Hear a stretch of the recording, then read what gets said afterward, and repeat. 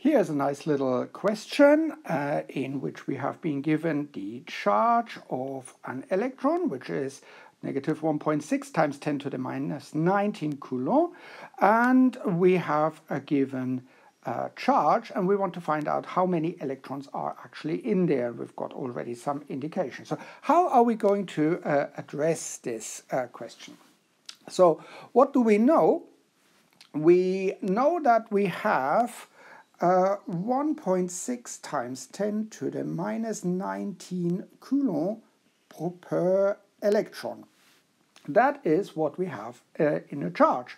Or we can also turn this round and we can say that we have per electron it is 1.6 times 10 to the minus 19 coulomb.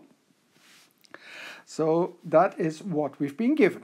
And we also have been given the charge, the total charge. So we've got 5 times 10 to the power of 8 nanocoulomb. And the tricky bit here is this nano.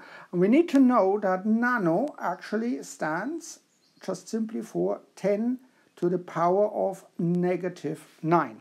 So we can write this here as 5 times 10 to the power of 8, that's this first part, times 10 to the power of negative 9 coulomb.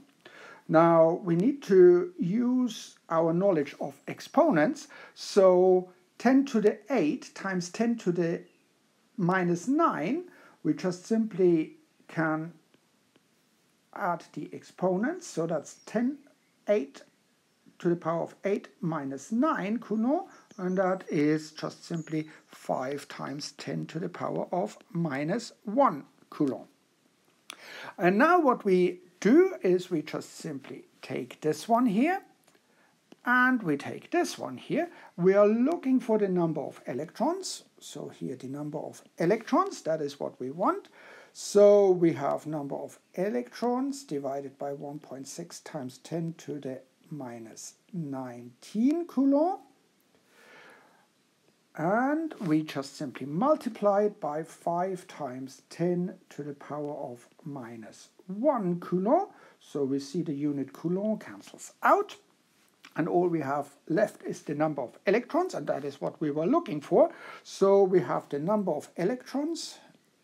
Electrons is 5 times 10 to the minus 1 divided by 1.6 times 10 to the power of minus 19. We can put that into a calculator. So I've got a calculator here. So we've got 5 times 10 to the power of minus 1 divided by 1.6 times 10 to the power of negative 19. And we get 3.125 times 10 to the power of 18. So let's write that down. Equals 3.125 times 10 to the power of 18.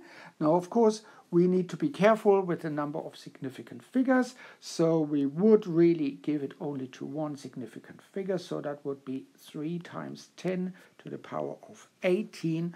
And this is the number of our electrons.